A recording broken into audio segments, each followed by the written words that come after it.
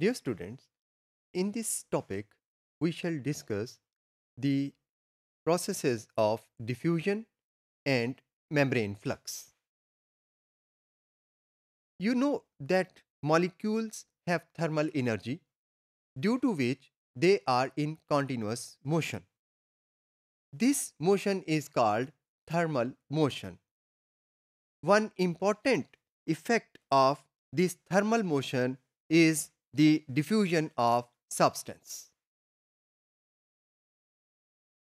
We define diffusion as the random thermal motion of molecules that results in their dispersion from the regions of higher concentration to the regions of lower concentration. Yes, students, in cells, most of the traffic of substances takes place by diffusion. When a substance is more concentrated on one side of the membrane, there is a tendency for its movement from that side to the other side, where it is present in low concentration. However, membrane must be permeable to such movement. अगर membrane permeable नहीं होगी और एक substance एक side पे ज्यादा होगा तो वो सब्सटेंस मेम्ब्रेन में से डिफ्यूज नहीं कर सकेगा. इसलिए डिफ्यूजन के लिए ये कंडीशन लाजमी है कि membrane must be permeable to that substance. Dear students, we shall explain diffusion by taking an example of uptake of oxygen by the cell. You know that oxygen diffuses into the cell in dissolved form. जब oxygen cell में enter होती है तो it is readily taken up by the cell because of cellular respiration. इस utilisation की वजह से cell के अंदर ऑक्सीजन की कंसंट्रेशन कम हो जाती है. इसके मुकाबले में एक्स्ट्रा सेलुलर फ्लूइड जो है जिसमें कॉन्टिन्यूसली सर्कुलेशन की वजह से ऑक्सीजन आ रही है वहां पे ऑक्सीजन की कंसंट्रेशन ज्यादा होती है. सो inside the cell concentration of oxygen is low, outside the cell concentration of oxygen is high. So oxygen in दोनों ऑक्सीजन के लेवल में हमें कंसंट्रेशन ग्रेडियंट मिलता है across the plasma membrane.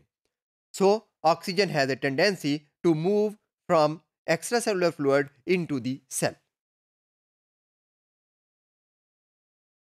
Dear students, diffusion is a passive process.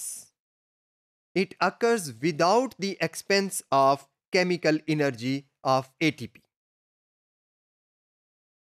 It is the concentration gradient itself that acts as a source of potential energy and drives diffusion. However, rate of diffusion varies due to the permeability differences of various substances. Dear students, the rate of diffusion of a solute is calculated by Fick diffusion equation.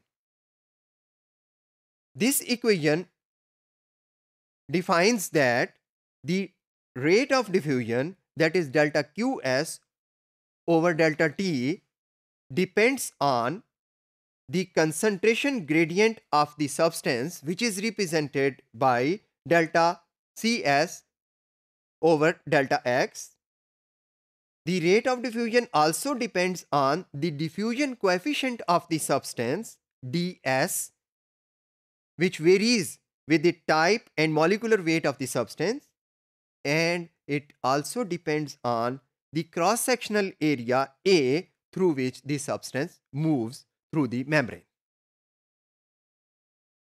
Dear students, the amount of solute that passes through a unit area of the membrane every second in one direction is known as membrane flux.